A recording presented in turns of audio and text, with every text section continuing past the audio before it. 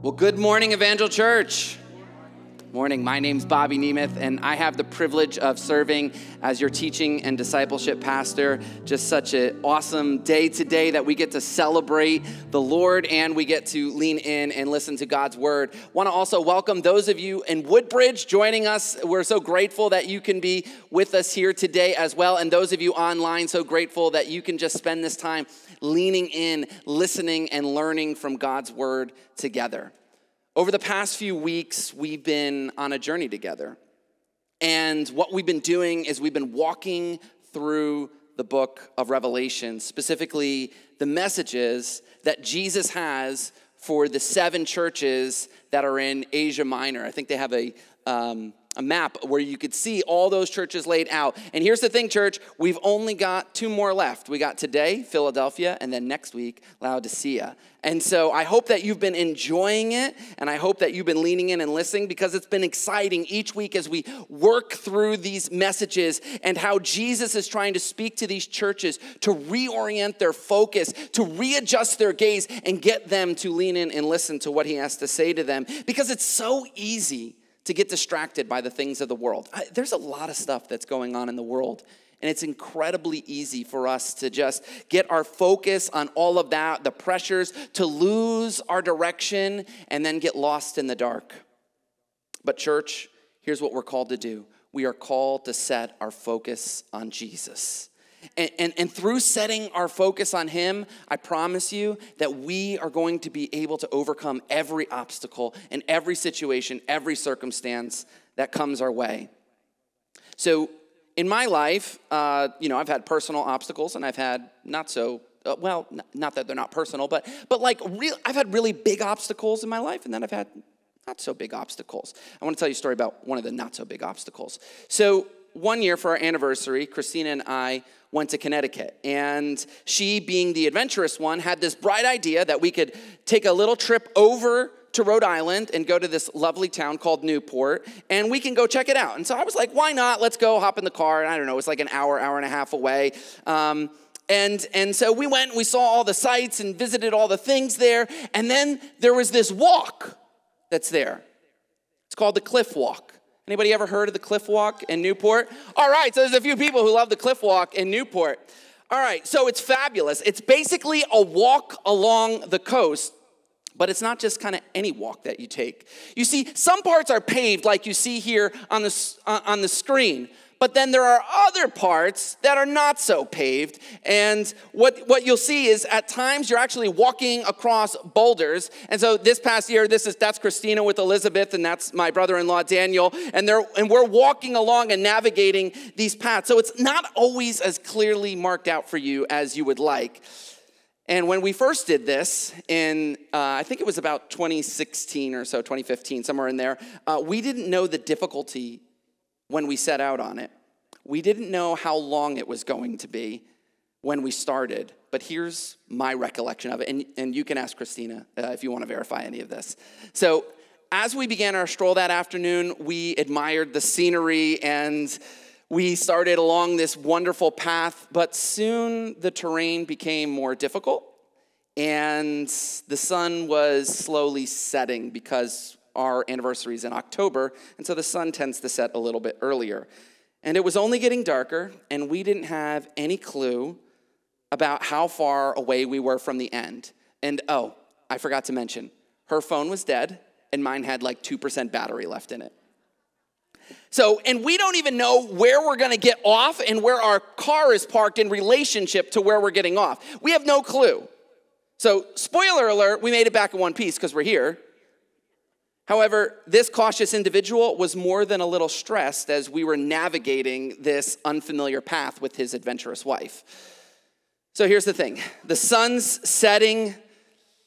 We're on this hike, and we have a decision to make.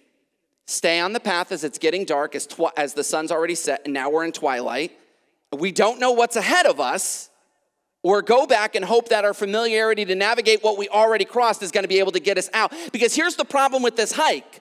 When you're on it, you can't just hop off sideways. You've either got to go forward or you've got to go backwards. There's no sideways here. Otherwise, you'd have to hop a fence and go in somebody's yard. I don't think they would like that. So here's the thing. We pressed on in the path, and the deeper we went, the darker it got. The deeper we went, the darker it got. Finally, in what seemed like forever, we found a spot where we could get off onto a road and figure out where in the world we were and where we parked our car. Needless to say, it was an incredible test for our marriage on an anniversary weekend for communication skills. Here's the thing. Have you ever been on a path where you found yourself lost?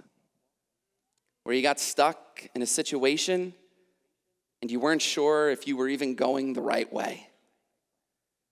Maybe you feel like every door just closed on you.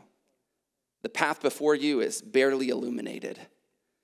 Maybe it's a relationship with a friend. You used to be close, but now you don't even talk. Maybe you got a diagnosis and there's no answers. The doctors don't even know what to do anymore. How do you navigate through these tough times? Today, as we look at the 6th letter to the churches in Revelation, I believe that Jesus is going to help us to navigate these moments and overcome these obstacles. So today, if you have your Bibles with you, we're going to open up to the book of Revelation. We're going to be in chapter 3. You can tap over there on your devices, the book of Revelation, or you could just follow along on the screen if you'd like as we read the letter to Philadelphia. Write this letter to the angel of the church in Philadelphia. This is the message from the one who is holy and true, the one who has the key of David. And what he opens, no one can close. And what he closes, no one can open. I know all the things you do, and I have opened a door for you that no one can close. You have a little strength, yet you've obeyed my word and did not deny me. Look, I will force those who belong to Satan's synagogue, those liars who say they are Jews but are not, to come and bow down at your feet. And they will acknowledge that you are the ones I love. Because you have obeyed my command to persevere, I will protect you from the great time of testing that will come upon the whole world to test those who belong to this world. I'm coming soon. Hold on to what you have so that no one will take away your crown. All who are victorious will become pillars in the temple of my God, and they will never have to leave it. And I will write on them the name of my God, and they will be citizens in the city of my God, the new Jerusalem that comes down from heaven from my God. And I will also write on them my new name. Anyone with ears to hear must listen to the Spirit and understand what he is saying to the churches. Lord, today we need ears to hear, we need eyes to see, and open hearts to receive what you might say to us through your word, through this message to this church. God, help us, we pray. In Jesus' name, amen.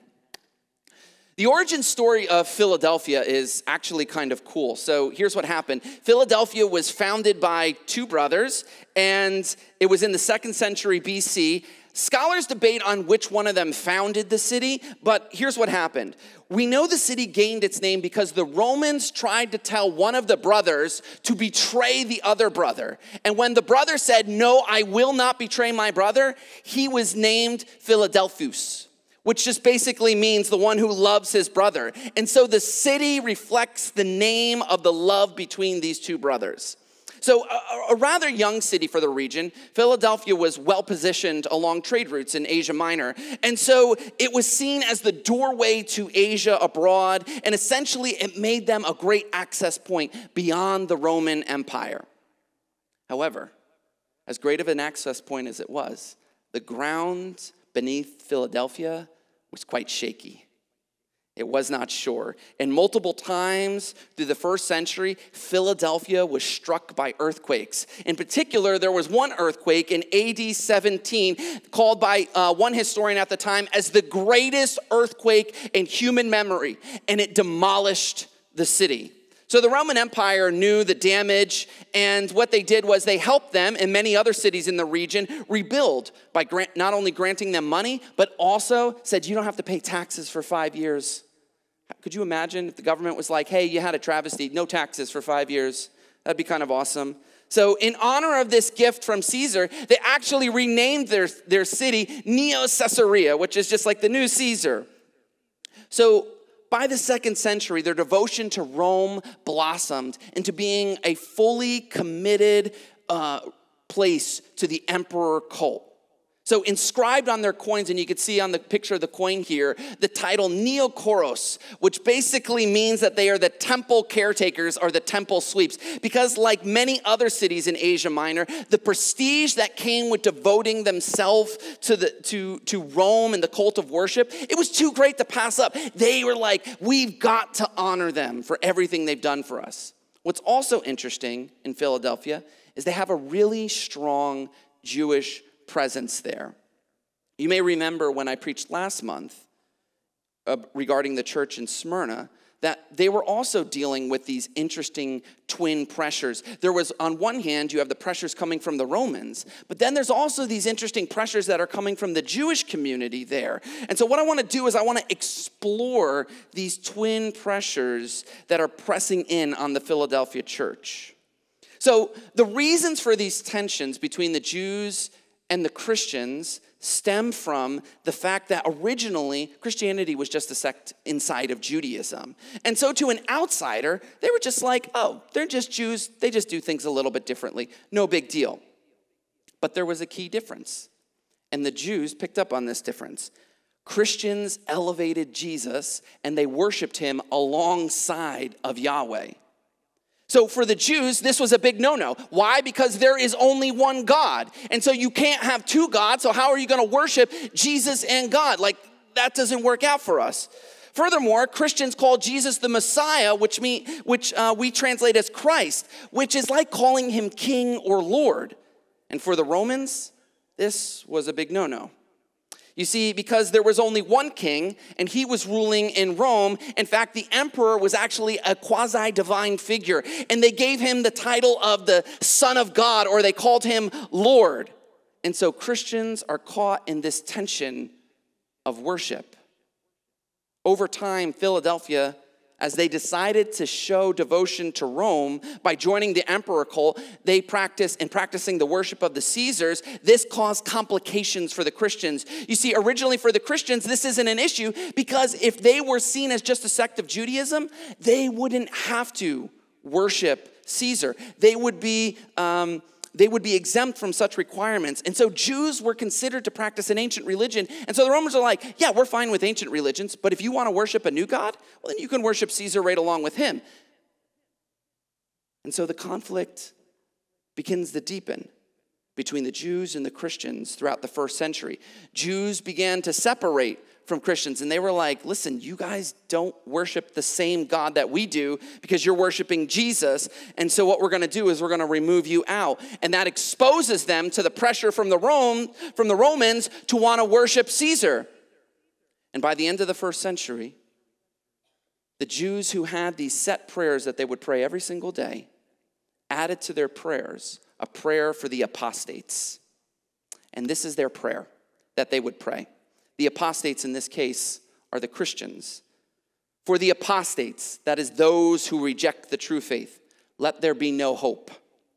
And uproot the kingdom of arrogance speedily in our days. May the Nazarenes, that's the followers of Jesus, because remember he's Jesus of Nazareth, and the sectarians, those who branched off, perish as in a moment. Let them be blotted out of the book of life and not be written together with the righteous. You are praised, O Lord, who subdues the arrogant. So the Jews early on, they were quite hostile to the Christians because they believed that we abandoned the faith that was handed down from Abraham and Moses. That we were rejecting it all for a false prophet named Jesus. The Jews had essentially closed the doors of the synagogue to the Christians and left them out in the dark, isolated and exposed in this city. And so the question becomes for these followers of Christ, what were they to do? Worship Caesar? Reject Jesus? Go back to Judaism? Stay faithful to Christ and face persecution? What were they to do? In the city of brotherly love, these early Christians weren't feeling any of the love. And they were probably feeling all alone, probably feeling scared, probably feeling exposed. You see, there are decisions, there are moments in our life when we can just feel isolated and where our commitment to Christ may cause us to feel cut off. It could cause us to feel separated from society. And it's in moments like this that Jesus comes to his people to give them words to encourage them. Because in our darkest moments, here's what I want to tell you. Jesus is not far from us. Jesus is not separated from us. Jesus has not abandoned us. Why? Because he's the God who said that he would never leave us. He would never forsake us. And in the midst of that pain, Jesus comes to his people, and this is what he says: I am the one who is holy and true, the one who has the key of David. And what I open, no one can close, and what I close, no one can open. Despite the opposition that the church was facing from the culture, from their former religious allies, followers of Jesus in Philadelphia chose to remain steadfast. You see, in this dark moment, they said, no, we're going to allow our light to shine rather than just put a cover over our lamp. We're going to let it burn brightly rather than snuff it out because of the pressures that we're facing. Why? Because in those moments, Jesus says, listen, when you feel like every door is locked, when you feel like there's no way out, Jesus comes and says, I've got the keys. Don't worry, I am the one who has the keys. And I'm sure you've been there. I'm sure you've been there. You know, Christina and I, we've certainly experienced this before. You're out all day, you're running errands, and you've got the kids and you've got all the stuff and it's late and it's dark and you're like, I don't want to make multiple trips back to the car. So what do? You grab the kids, you grab all the stuff and you go bring it up to the door, and then both of you have your arms full with stuff, and then you're like, who's got the keys? Please tell me that you have the keys, because I have all this stuff and I don't want to put it down and go run back, right? Relief only comes when the other person says, I do. I've got the keys. See, it matters who has the keys because they hold the power to determine who's on the inside and who's on the outside. And Jesus was looking at this church that was feeling locked out, that feels like they lost all access. And he comes to them and he says, I've got the keys. I've got all the keys. And if you feel like the door is stuck, if you feel like it's locked, don't worry. I've opened a door for you that no one can close. You see, Jesus wants the church to know that whatever doors they think are being closed, they don't matter. Why? Because he has the keys to the doors that matter, the doors that will give us access to the greatest things, the promise of access to his presence in eternity. I mean, just look at the promise that he offers them, a place with him in the new Jerusalem. Because here's the thing, our hope should be shaped towards eternity. And what is that? What does that look like? We'll read through the book of Revelation, and he even alludes to it here in this letter to them. The final picture is us dwelling and living with God forever in the new Jerusalem, in the new creation. That's the hope of Christianity. And it's in, as Paul says, in this hope you were saved. From the first moment we see Jesus back in chapter 1, here's what we see him. We see him holding keys.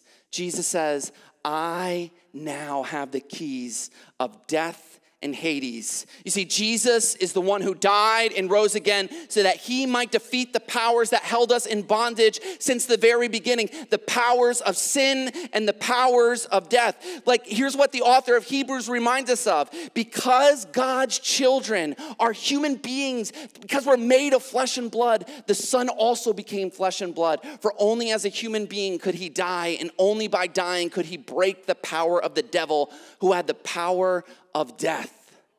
And only in this way could he set free all who have lived their lives as slaves to the fear of dying.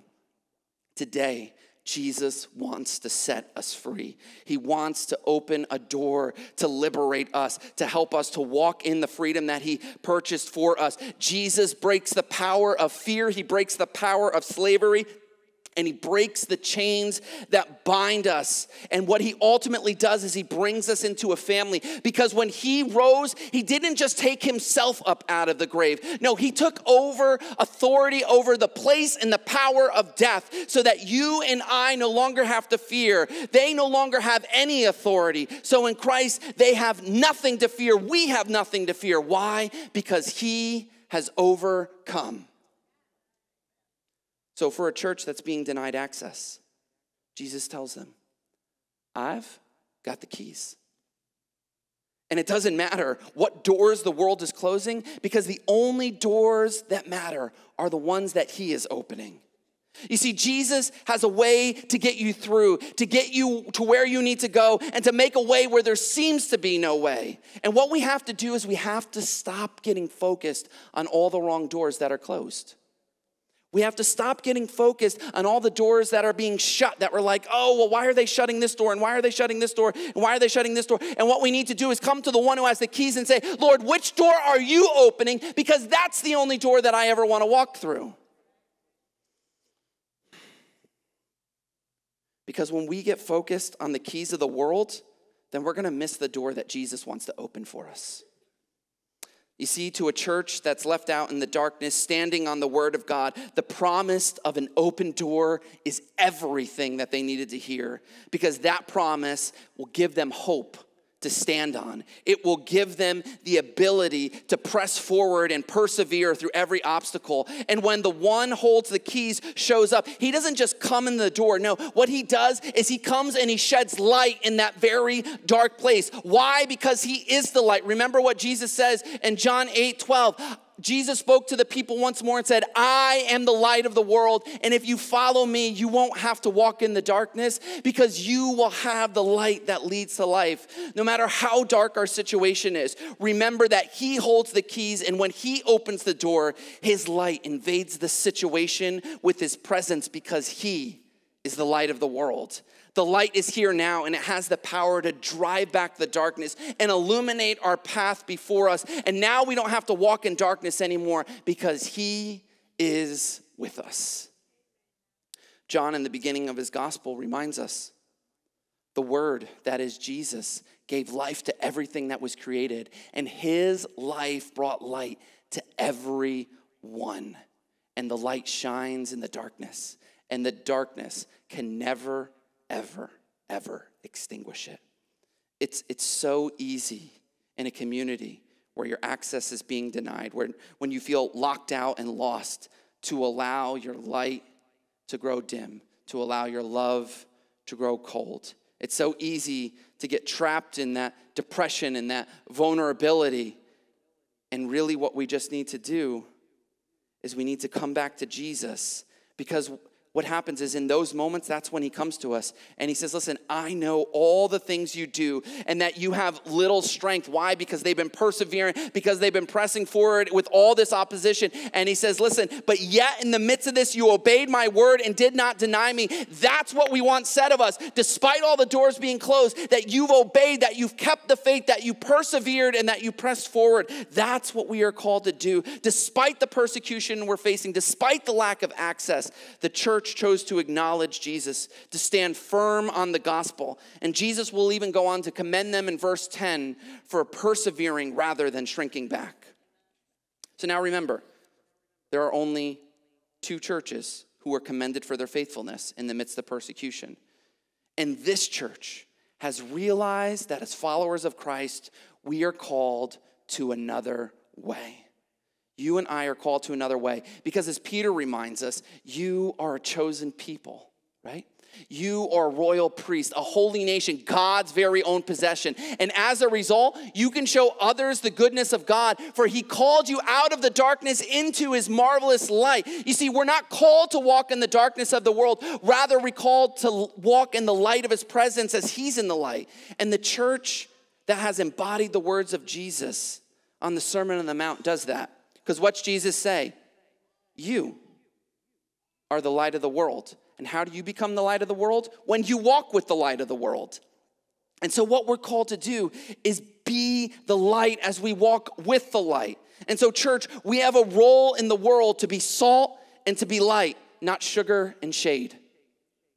See, I'm afraid that sometimes we grow too comfortable and we don't allow our witness to lead the way. And I think sometimes we just settle to try and make everyone happy and appease them like giving candy to a kid. But here's the thing, we're called to something different. You and I are called to be salt and to be light in this world. And so the reason Jesus tells them that he's opening a door for them is because they did not deny him, because they kept the faith and obeyed the gospel. And despite where that points us in the eyes of the world, our role is to be faithful followers of Christ who walk in the light. We're called to bring hope to this lost and dying world. And Jesus says we do this through our witness and we do this through our works. And you see, when you're in a dark place, think about this. It only takes a little light to illuminate the whole thing. In dark places, you just need the smallest light to be able to see where God is calling you. And now as a parent, I understand the power of light more than ever. See, we have a child who still sleeps in the room with us, and she goes to bed before we do. And if I open that door and there's light behind me, she might wake up. And if there's a lot of noise in the background, she might actually hear that noise. You see, what the door does when it's locked is it blocks all of that light that's coming from the other side. And then when it's opened, all the light fills that space. And then here's the prayer. My prayer is in those moments that she won't be disturbed when we walk in the room and wake up, because I want her to keep sleeping. You see, what we realize immediately is that light has the power to expose, it has the power to reveal, it has the power to illuminate, and that is what you and I are called to do. This is what Jesus says about his ministry. God's light came into the world, but people loved the darkness more than the light. Why? Because their actions were evil. Let me invite the worship team back up as we get ready to close.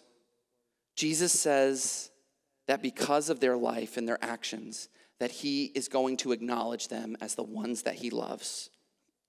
Jesus looks at this people and says that they are his. And today, here's what I want to tell you. No matter what you're going through, no matter what obstacles you're facing, no matter what trials you're going through, these things do not define you. If you're in Christ, you're a new creation and your identity's in him. And then what you need to be focusing on is not the doors of the world, but the door that Christ wants to open before you.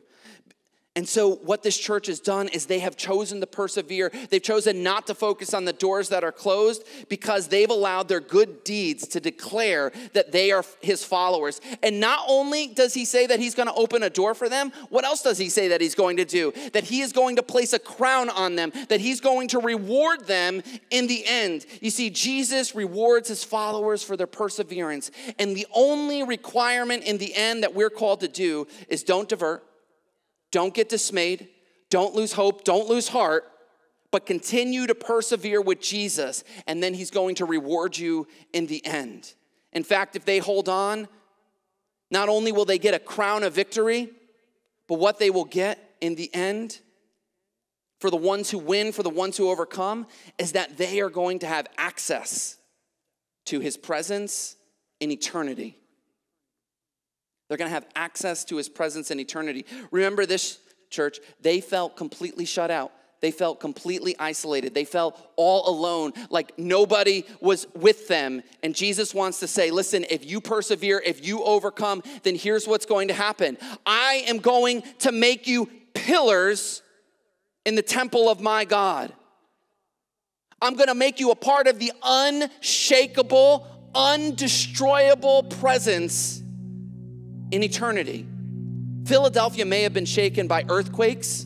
In fact, historians said that there were always cracks in the wall of Philadelphia because the ground under them was always shaking. But here, this church was willing to stand in the midst of trials. They were willing to stand in the midst of persecution. They were willing to allow their light to shine. And because of that, Jesus says, I'm going to establish you as a foundational piece in my presence, as pillars in my temple. Now here's the thing. There's not an actual temple in the New Jerusalem, which is interesting. You see, the temple in eternity is figurative, because here's what Revelation 21 says. I saw no temple in the city, For the Lord God Almighty and the Lamb are its temple.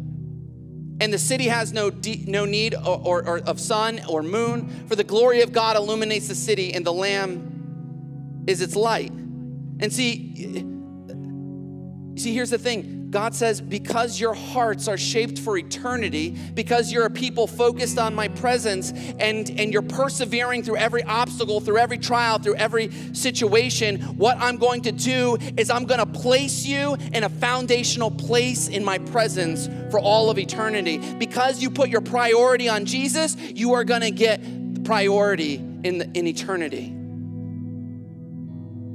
You see, they're not going to be put outside.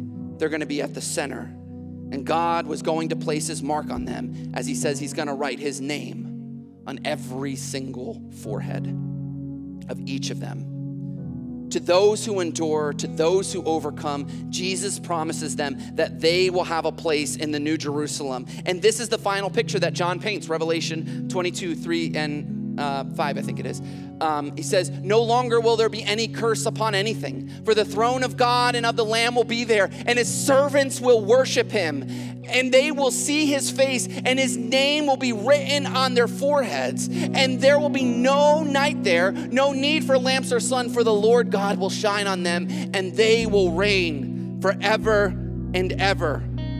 Church, if we're willing to walk in the light now, we won't have to worry about our access in eternity. We won't have to worry about being put out in the dark, because we know how the story ends. That if we walk with him now, through every obstacle, through every trial, through every tribulation, that we will walk with him in the light in the end. Let's stand as we get ready to close.